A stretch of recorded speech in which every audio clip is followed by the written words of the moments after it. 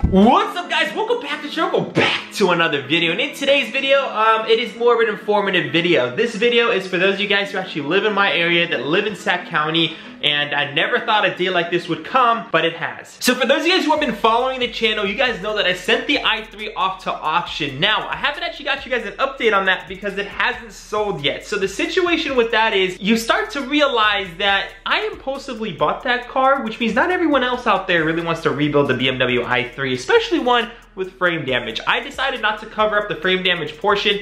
So when Copart actually sold it to me, they sold it to me with just front end damage, but now when they listed it back on Copart, they listed it as front end damage and undercarriage damage. That being said, I still have to get you guys some news on that. I'm not getting a decent price on that. I'm literally losing more than half of what I put into the car, even buying the car. So we'll get into that hopefully in another video. But in terms of the M3 is getting fixed at the frame shop. So fingers crossed, that's all gonna be gravy in the Navy. As soon as we get that car back, we'll be making some better content on that thing. I'm super excited. We finally got the raw bearings done. We're gonna be doing a lot of modifications too. We're gonna be finally enjoying that V8 that I've been missing for so long. So don't worry, guys, we are gonna be modifying the beast. But yeah, guys, the topic of this video is this violation right here. I don't know if you guys can see it, but it says Sacramento Community Development Notice of Alleged Violation, and the date was 2/3/2022. Now, I'm not actually making this video to hate on Sacramento County. I'm pretty sure it's not only Sacramento County that's having this car thing where you cannot work on your car on your own driveway. But yes, what happened was I was working on the i3 on the bottom of my driveway. I don't know if I have any clips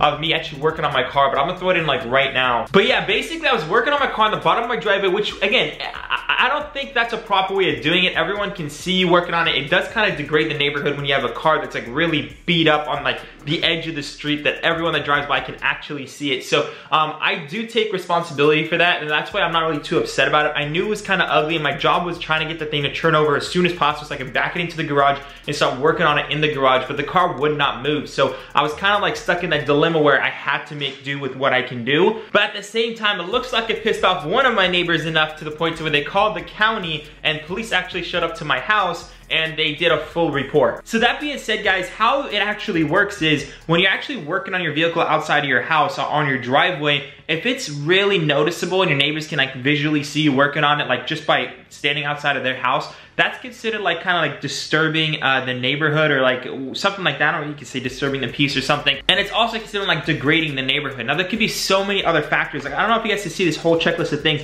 I only got checked for one thing. There's a list of like boat storage, vehicle parking on unprohibited surfaces such as grass. Apparently parking your car on grass can get your car, you can get a violation for that, which is actually a good thing because I don't like when people park on grass. It looks kind of tacky. And honestly, it makes the area look like people don't care when you park on your grass. So I kind of like how there are strict rules about stuff like this, but I just never see it being enforced. Like I honestly have some people down the road, like a couple blocks down, that have cars all over their grass and it's still there since I moved in here. So I'm just wondering why me, the new guy that just moved in the neighborhood, got a violation for a car that's only been on the thing for 2 weeks, and these people have their car on their grass for God knows how long. But anyhow, it is what it is. Obviously, you can get violations for outdoor storage of junk. There is minor vehicle repairs, major vehicle repairs. So apparently you can get in trouble for minor vehicle repairs. And then mine was inoperable or dismantled vehicles. So that's also another thing. You can get in trouble for like your fences being a certain condition, parking a semi-truck in front of your house, vacant lot registration. There's so many things. You guys can look at the Sac County alleged violation list. But basically, it does come with everything you need to know to how to correct the violation. And basically, all they told me to do is get rid of the vehicle or get it in your garage. As long as the neighborhoods can't see it, the people in front of your house cannot see it, or people that are driving by cannot see you visually working on the car, it's not disturbing anyone, so it's perfectly fine. So if it's in your garage, it's fine. Otherwise, you do need to get the car off your property within 30 days. If not, either they tow the vehicle, which is a joke, like it's an absolute joke, or you pay a violation to extend the case for as long as you need to get the car running again, and then you just have to pay the tickets, pay the violations, and that all stays on record. As a new homeowner, I don't want tickets like, any kind of stuff like that with the county. I want to be in peace with the county. But yeah, this is a learning experience for myself. I did see myself when I was working on that car that it wasn't the best place to do it. But again, I was kind of like in that situation that what can I do about it? But now I know, guys, for for future builds down the road, I need to get the car in the garage. So I either need to get a car that runs and drives, or I need to figure out a way to make this house more private. So I don't know if you guys can see, but my driveway is right there. I have all this land, God bless, right in front of the house. So I was actually thinking about making some privacy bushes all around there to the end of the driveway right here, and turning this front end like concrete, but some super nice concrete where I could display some of my cars and actually work on the end of the bushes there, because it's gonna be kind of like a bush that goes down like this, and like this privacy bushes probably like 4 or 5 feet tall, and then I can just do my thing back here where no one can see, and then I can actually park my cars also in the garage. So I think that's something I'm gonna actually have to do. It does sound like it's gonna cost a lot of money. We have trees in the way right here. We actually have these 2 trees right here that's right against the roots of the house. I don't know if you can see the other tree, but there's that tree and there's one tree right next to the house, which can actually ruin the integrity of the house. So these 2 trees have to go just for the house. Like, it needs to take care of the house.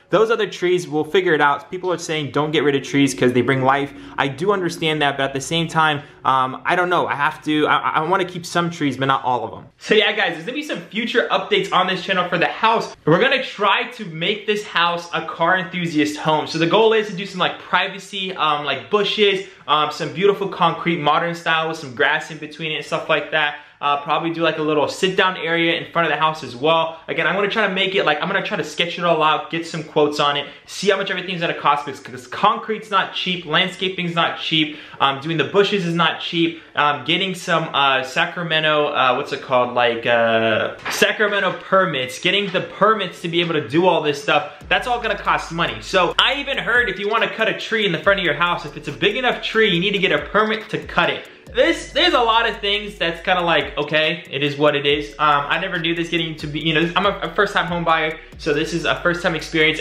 And I feel like for those of you guys who are watching that are also car enthusiasts, if you ever get a house, you guys plan to do what I want to do. So I'm gonna go ahead and show you guys a full process on all that stuff, and I'll integrate it into the build video, so do not worry. I'm not just gonna do like a just a home video. It's gonna be integrated to the car video, so if you guys want to obviously enjoy longer videos, that's another way to make it, to basically work on the house and work on the cars in the same videos. I think it's gonna be super fun. So yeah, if you guys are excited for that, make sure to smash the like button, because I'm gonna start getting some quotes ASAP, because I cannot get all my builds in the garage. There's just no way. But yeah, to get back to this whole alleged violation thing, as long as you take care of it within 30 days, you are not fined. So the good thing is, even if I get another one of these for like a different reason in like a month or 2 months, I will get an alleged violation, which as long as I take care of it within 30 days, I'll be fine. As long as it's not the same vehicle being reported, I'll be fine. And this is actually one of those reasons why I got rid of the i3, because the frame shop wasn't gonna work on it for another 3 months, and I need to work on other builds, and I have to leave the i3 outside. So it's gonna put me kind of in a predicament that I don't really wanna be in. So